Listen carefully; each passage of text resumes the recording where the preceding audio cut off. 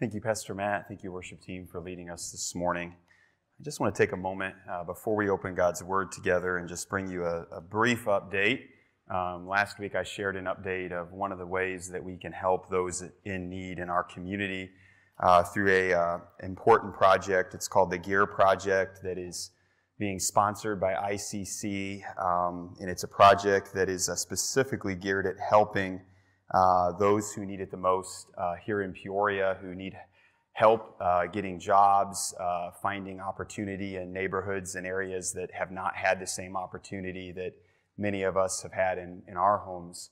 And so in this project, I've received some information from ICC, but more importantly, I've been talking with our really partner church, New Beginnings Ministries, Pastor Martin Johnson. And in the course of talking, he's asking that we would partner with their church. And we're going to do that throughout this time. One of the things in the project, I'll just read it here. It says, over the next 4 weeks, ICC staff will work with community-based and religious organizations, schools, neighborhood associations, and employees to identify potential students that may benefit and qualify for the program. So this is going to include outreach, recruitment, college and career guidance and advisement, assessment, testing, tuition assistance, assistance with prior tuition debt, laptop, internet service, case management, tutoring, instructional aids, safe places to study and receive technological support. So really bringing education to some neighborhoods that people who live there may not be able to have access, transportation, a safe place to study. So it's a wonderful, wonderful project that we get to be a part of. Some of you have already shared last week, Pastor, I'd like to participate. And I'm getting a little bit more information. Pastor Marty met with ICC and others, and right now they're really putting this together. But their church in the Averville neighborhood, New Beginnings Ministries, will be a host site where students can come in and for a few hours be able to pursue those educational opportunities, laptops, technology provided, tutoring, help to really help create opportunities for jobs. So wonderful program. Pastor Marty said that what would be very helpful would be if we could have some volunteers from Peoria Nazarene who could commit to a time.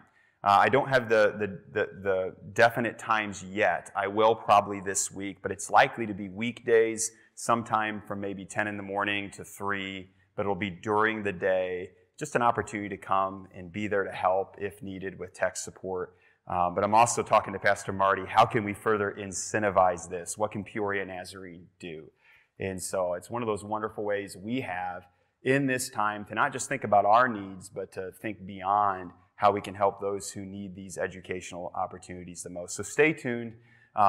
Thank you for reaching out.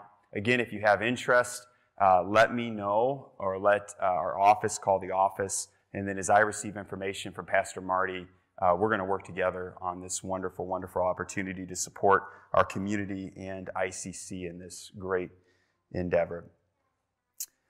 I want to ask a question. We're going to get back into the series today. We're finishing up this series that I've called Life in the Spirit, Following Jesus in Today's World. And we've been in Romans chapter 12, and we're going to basically conclude today about halfway through chapter 15. And then we're going to move on from here to a new series. So I want to pause and just tell you a little bit about how I believe God is leading for our next series that's coming up. And I've really had this idea as I've been praying on my mind of the need for encouragement, the need to kind of flip the script. The script has been all negative. It's been a lot of bad news that's going on, a lot of stress. And there is a real need for encouragement. You know, one of the ways I've seen this recently is just all parents is we're still kind of waiting. We don't really know for sure what's going to happen with school. Everybody's still in this place. We're being told things. Teachers have a tremendous burden on them right now. You know, our administrators, tremendous burdens on them on trying to provide education from home, but also in the facility, adapting new things, not always having all the support they need to do that. And it'd be really easy for us as a church and as people, because we're all frustrated. We're all tired of all this. It'd be really easy for us to just vent that a little bit to a teacher, our kid's teacher. This is just to speak those negative words. And I think what we're hungry for And what the world needs so much is encouragement. Good news. Good news lifts the heart. It doesn't mean we put our head in the sand and don't acknowledge things, but rather we have hope. We know there is hope in times such as this. So we're going to be speaking specifically about that and maybe doing some things to commit together as a church family, practically, how we can speak life during these days and especially during this time. And I'm convinced God's going to use us when we speak life to our neighbors, when we speak life to our friends, when we speak life to our enemies, when we speak life, God will use us. So I believe God's leading us there. I'm also preparing a series together with Pastor Marty Johnson on the topic of racial reconciliation.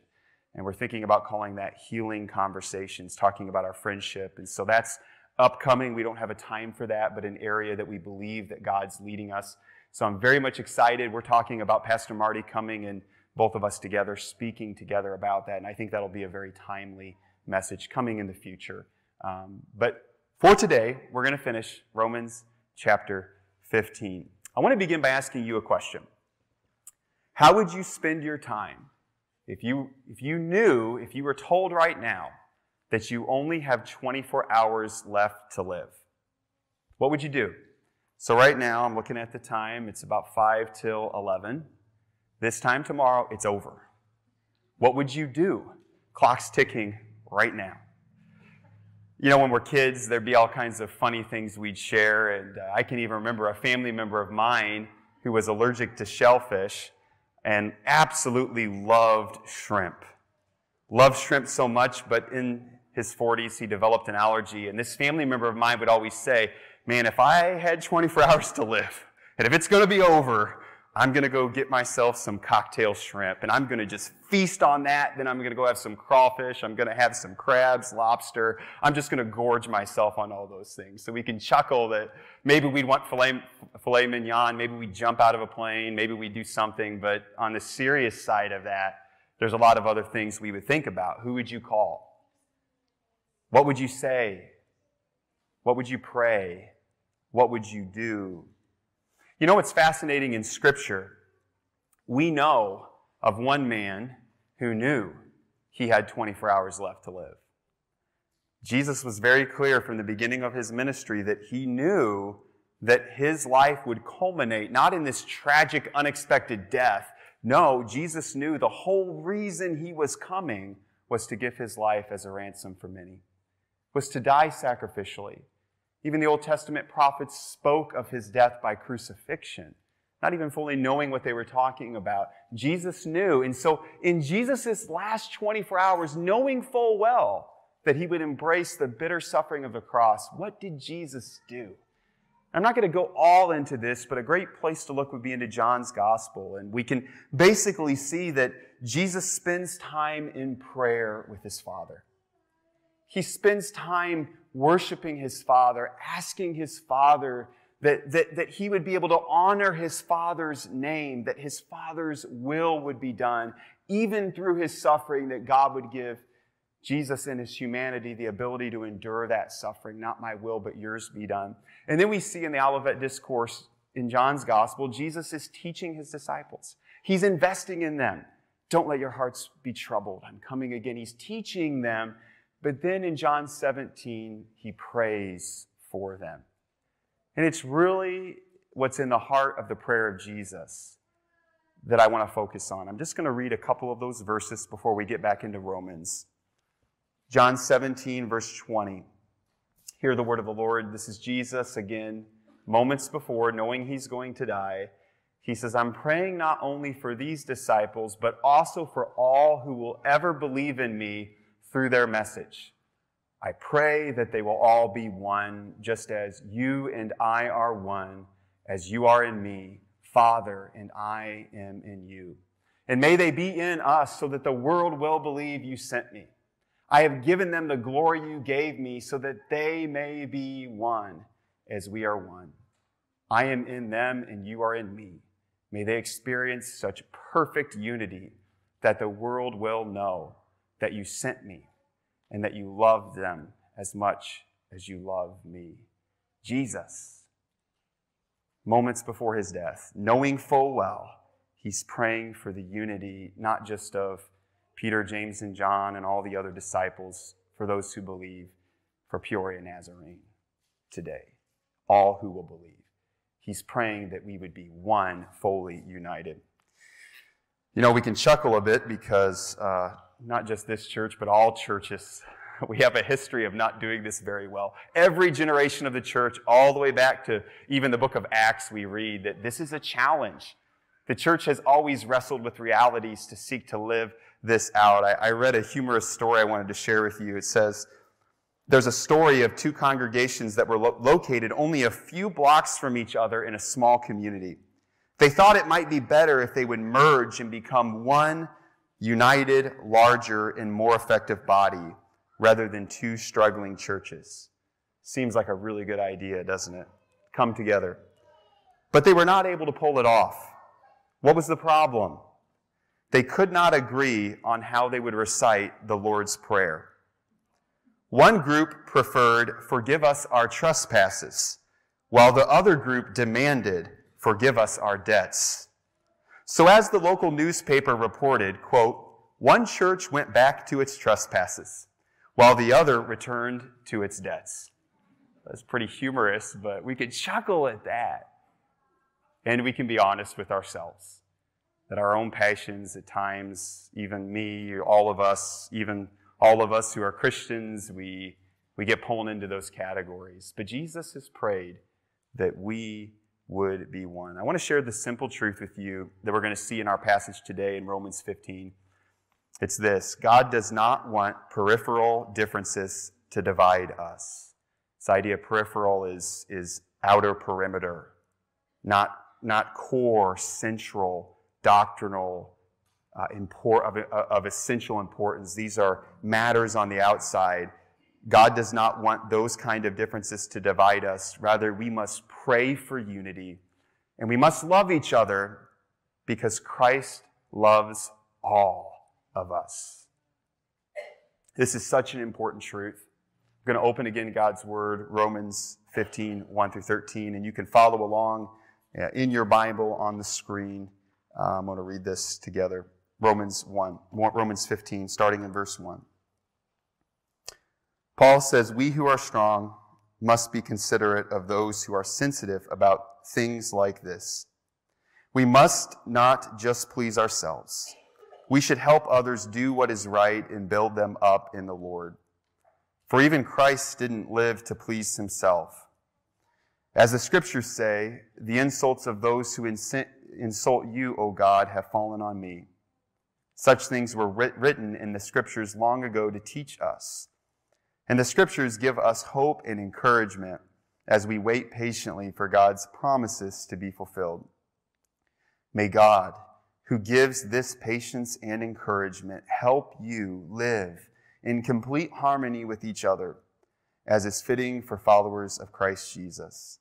Then all of you can join together with one voice, giving praise and glory to God, the Father of our Lord Jesus Christ. Therefore, accept each other just as Christ has accepted you, so that God will be given glory. Remember that Christ came as a servant to the Jews, to show that God is true to the promises he made to their ancestors. He also came so that the Gentiles might give glory to God for his mercies to them. That is what the psalmist meant when he wrote, quote, "For this I will praise you among the Gentiles. I will sing praises to your name." And in another place it is written, "Rejoice with his people, you Gentiles." And yet again, "Praise the Lord, all you Gentiles. Praise him, all you people of the earth." And in another place, Isaiah said, "The heir to David's throne will come, and he will rule over the Gentiles. They will place their hope on him." I pray that God, the source of hope, will fill you completely with joy and peace because you trust in him. Then you will overflow with confident hope through the power of the Holy Spirit. May it be so, Lord Jesus. Let's pray. Father, as we hear your word, we agree together that we stand under your word. I stand under your word. It's our prayer that we would rightly understand what it is that you were saying through Paul to the Roman Christians. We'd ask that we'd rightly understand that so that we might understand today what it is you would say to us here at Peoria Nazarene today through your Spirit. Your word endures forever. It gives life. It is living and active. Would you quicken that word to our hearts today? Father, may the words of my mouth and the meditation of my heart be pleasing and acceptable in your sight, O God, we pray. Amen. I'd like to share from this passage 2 essential ingredients for unity in non-essential issues. First essential ingredient that the Apostle Paul gives us in this passage, looking at verses 1 through 6, is humility. Humility is essential for the church to pray for unity and love each other in spite of differences on peripheral issues. So important that we embrace unity, we embrace unity by embracing humility. Humility is seen ultimately in the first few verses that Paul speaks about is the example of Christ. We are to follow in loving and accepting each other because that's precisely what the Lord Jesus has done for us. Jesus did not please himself, but rather Jesus gives his life. He humbles himself, and that humility is shown in bearing our burdens. We who are sinners, we who are lost, we who are so lost in our sins that there's no hope of salvation in and of ourselves. Jesus comes and he bears our sins, our burdens to Calvary, so that we might be redeemed, so that we might have life, so we might live in fullness of life here in this world, but all the more in eternity with our God. Paul appeals to the church, specifically the church in Rome that is dealing with divisions in non-essential issues. And Paul specifically begins in verses 1 through 6, speaking to the strong. And if you missed out on last Sunday, I just want to very briefly bring you up to speed. We talked about the dangers of a judgmental spirit, specifically in this issue that was going on in Rome. And here this issue in the Roman church centered around a division between the Jewish Christians and the Gentile Christians. It was a division that was forming. It wasn't on an essential issue. They all, together in the Roman church, had come to believe that Jesus is Lord. They had come to believe that, as Paul's spoken about already in Romans, that the gospel of God is the power of salvation to everyone who believes. It's the good news of Jesus' life, death, and resurrection. We are justified freely by his grace. In him we have forgiveness because Jesus is Lord. He is God.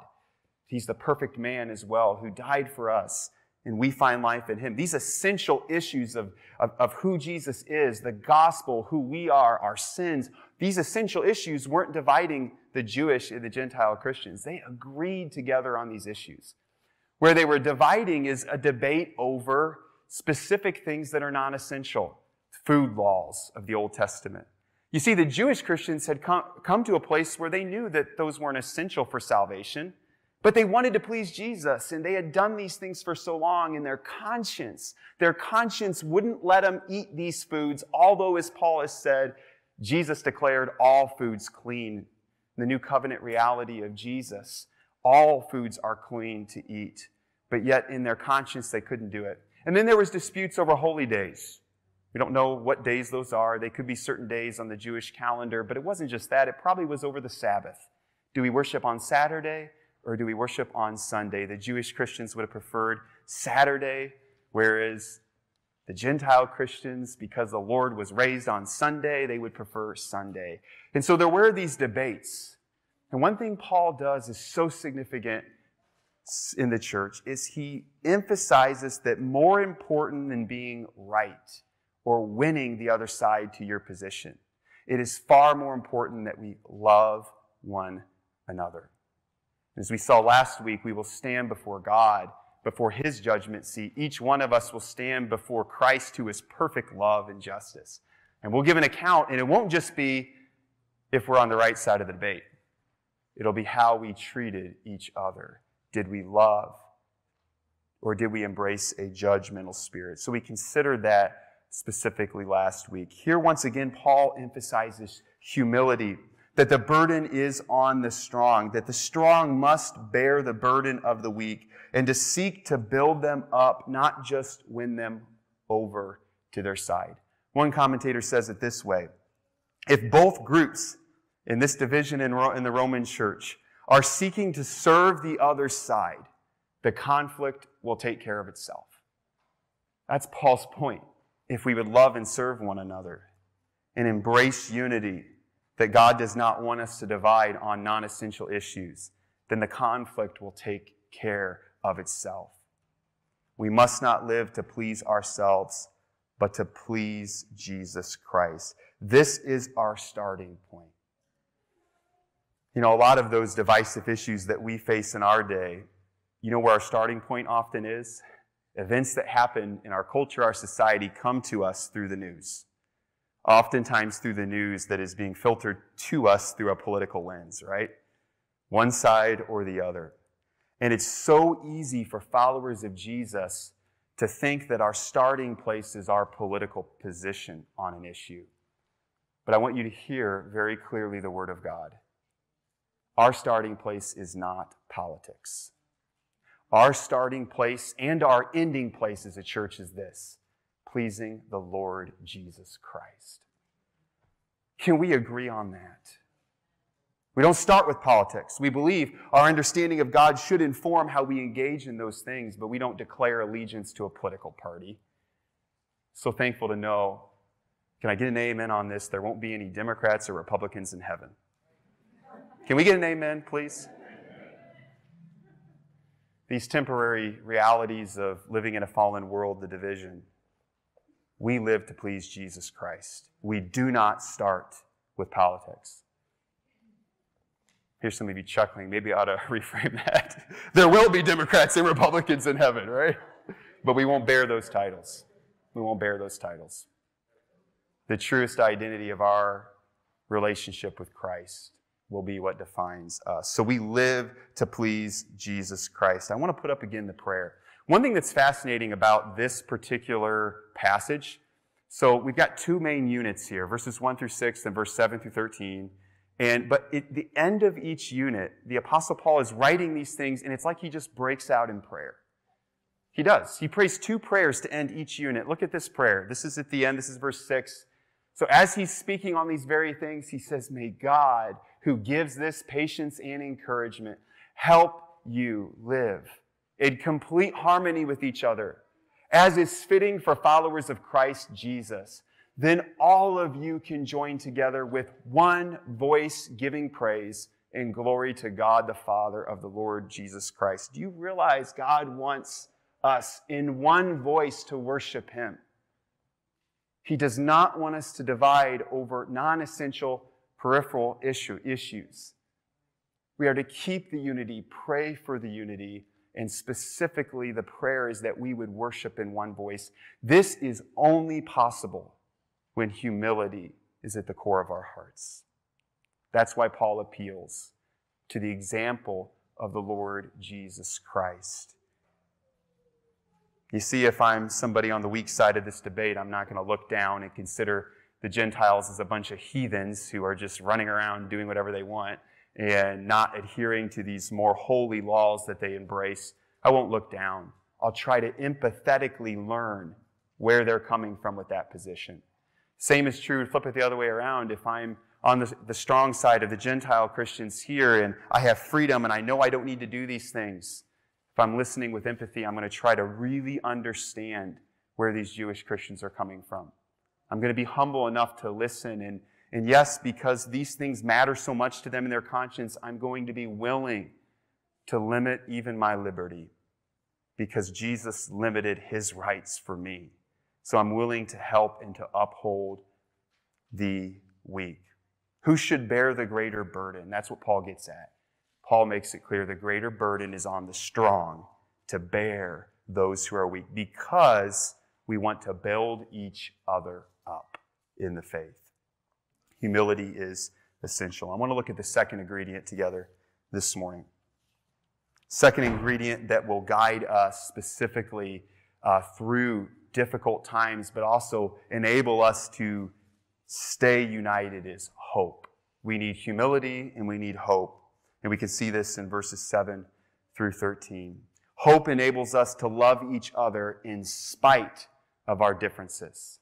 You see, what the Apostle Paul does is he speaks specifically about an heir of David will come. He talks from the Old Testament through Psalms about how God accepts and loves. The Gentiles were part of God's plan just as much as the Jewish people were part of God's plan. And he calls them together. He appeals to the reality that God loves and accepts both of them in Christ. And he's calling them to focus on the common ground of Jesus, who is the heir of David. The actual language behind this is this root of Jesse.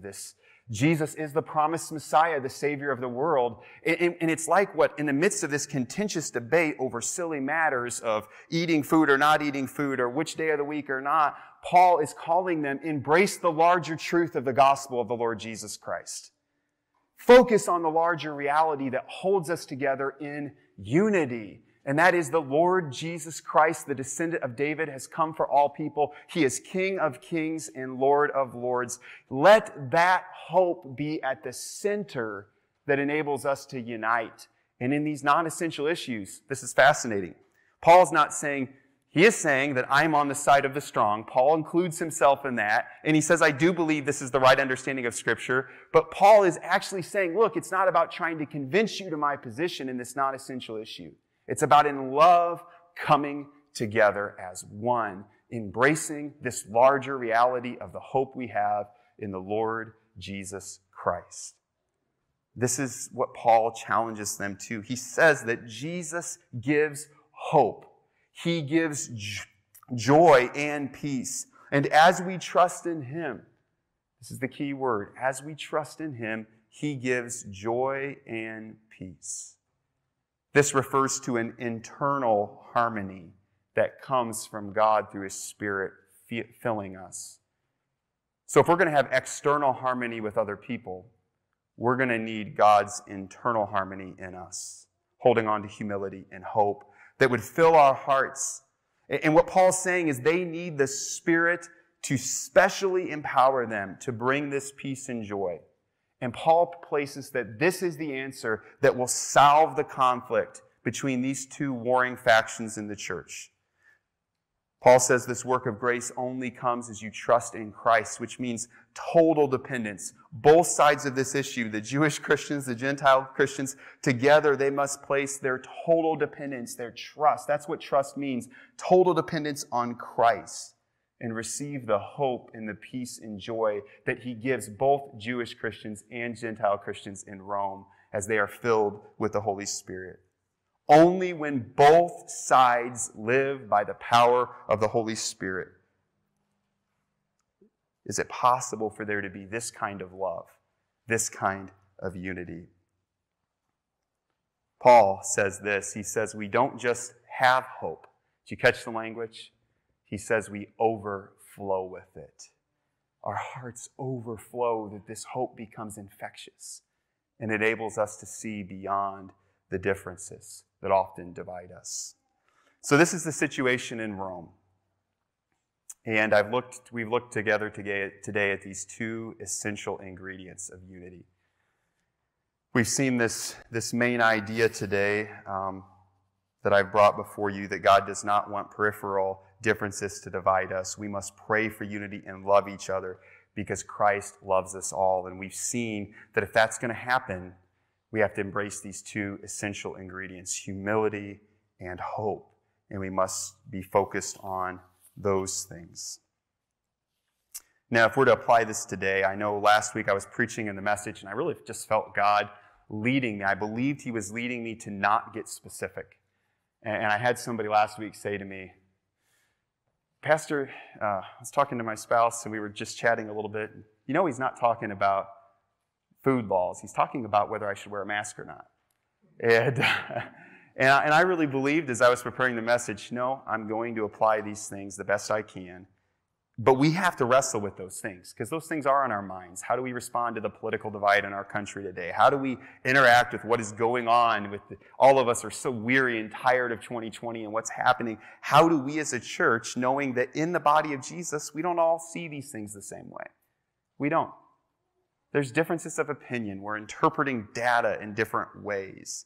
So how do we navigate through these times? And I think it's important that we do seek to prayerfully preserve the unity of the Spirit.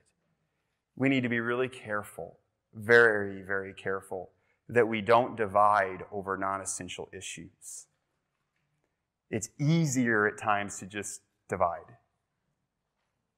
But I believe, and I really believe this, if we're to be faithful to God's word, it's to really love. Do you realize when Paul says you must accept each other? When I hear that, you know what I hear? I just got to put up with somebody, right? That is not what the word means. It's to value as equal. It's to love and view that person as equally loving. You know, some of you may have had a bad interaction somewhere out in the public, and I'll share one thing that one particular occasion I went somewhere, we were following some guidelines, and son had a mask on, and somebody came up to my son and basically said the phrase, kind of called him an idiot for wearing a mask. And, you know, so my son was telling me this over dinner. And you know what I did in that moment? Kind of felt that fatherly anger come up. Bubble, bubble, bubble, bubble.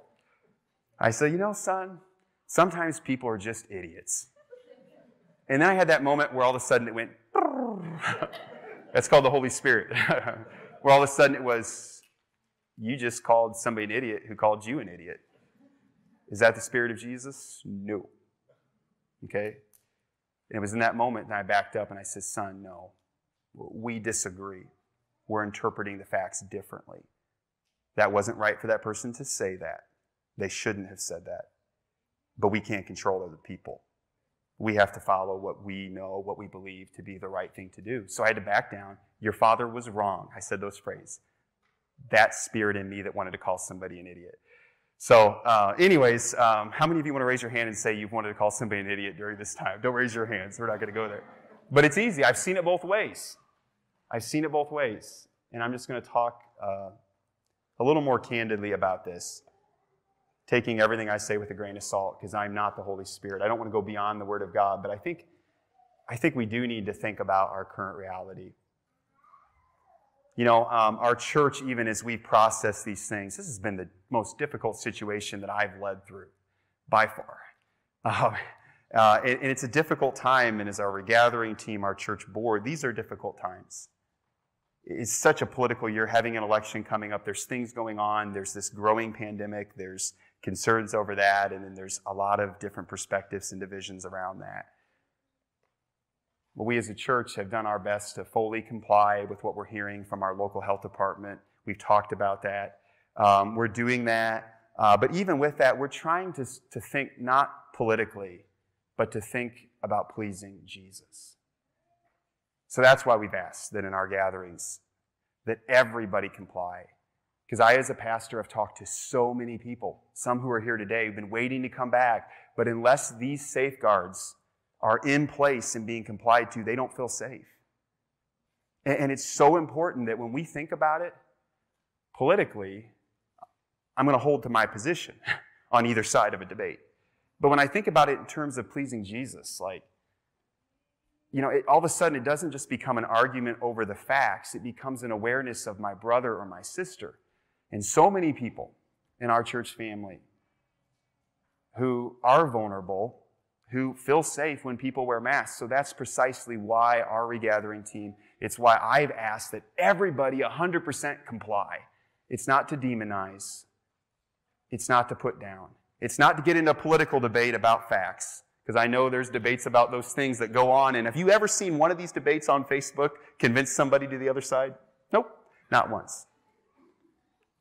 But we're taking this very seriously. We're trusting our health department. We're abiding fully. But here's been my appeal. Love for Jesus. Love for my weaker brother places the burden on me. I'm young. I'm strong. I'm probably going to be okay. I could probably take quite a few viruses and be okay because of this season of life. I don't have pre-existing conditions. I'm healthy. But we do things out of love and concern because there's other people who that's not true of. So that may mean me limiting my liberty specifically. Now, hear this. It doesn't mean that I have to become convinced of the other side's position. Paul makes that point. It's not about winning the person over the facts. No, I limit my liberty because of love for others. You know, I just think that we have to think about these things, and I bring them up not because I want to get political. It's the furthest thing from my mind. I don't believe politics belong in the pulpit, but we live to please the Lord. And if we can think and serve and sacrifice for each other, wow, worshiping together in one voice, as Paul says, is far more important. You know, it's interesting, I was thinking about that, and I wonder why Paul didn't just say, hey, I got an idea. Jewish Christians get to worship on Saturday. You get to use the building or the home on Saturday, and this is a great idea. We're going to have the Gentile Christians worship over here on Sunday. And guess what? When you do a potluck with the Jewish Christians, guess what? Don't eat those particular meats and things. When the Gentiles get together, man, have everything you want, pig out, roast a hog, do whatever you want. Paul doesn't do that. He doesn't think pragmatically about it. He says, oh no. He calls us together. That's what it means to be a church. It doesn't mean to agree on everything. We're not going to. But I'll tell you, could we all confess the Spirit? Because it's been there. Of wanting to get so frustrated. I want to say, how can you call, and I've seen it both ways. Idiots are just, that's what Paul's warning against. Don't embrace that. Don't embrace that spirit. Let the love of Jesus bring us together. So if we are going to make it through these times, if we're going to preserve the unity and hear God's call to not divide over peripheral issues, then we have to embrace humility and hope. Hold on to these things. Cling to the larger truth of the gospel of the Lord Jesus Christ. These things that we're facing in our culture, they're going to pass away. That's good news. Not going to be here forever. So let's let the Spirit of Jesus guide us through these times. I want us to close in prayer together. Father,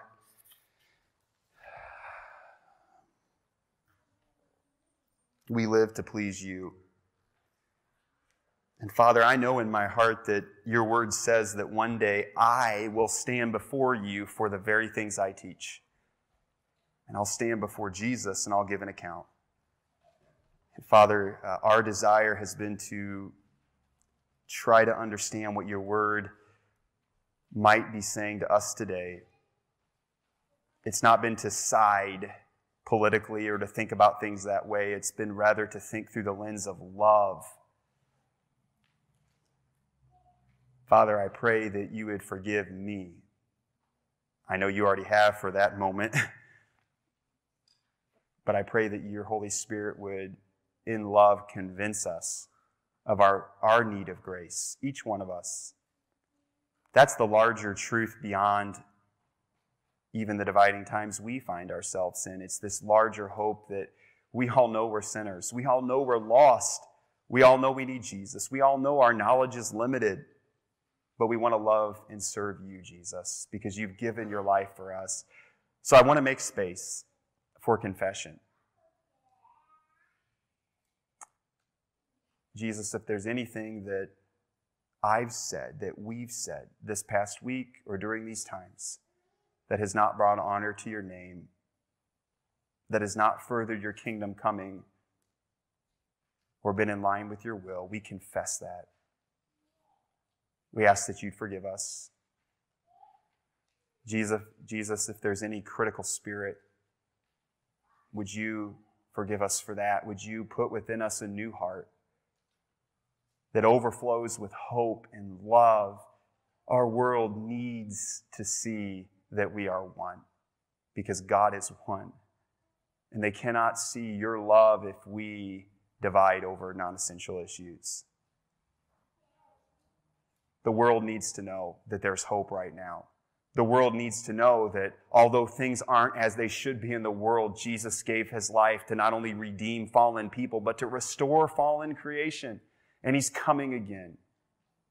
He will make all things new. The world needs the gospel, but it can't hear the gospel if we lose our focus. So, Father, would you help us? Father, I pray for all these times we live in. It's together we can pray. Would you heal our land?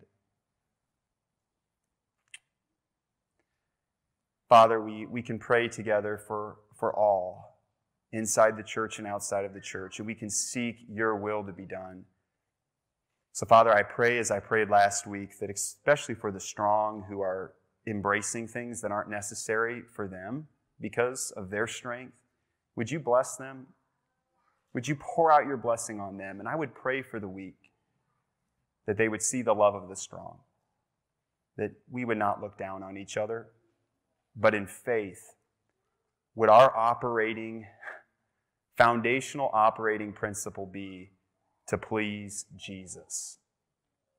Help us not to react, but help us to live to please you, Jesus, in everything we do.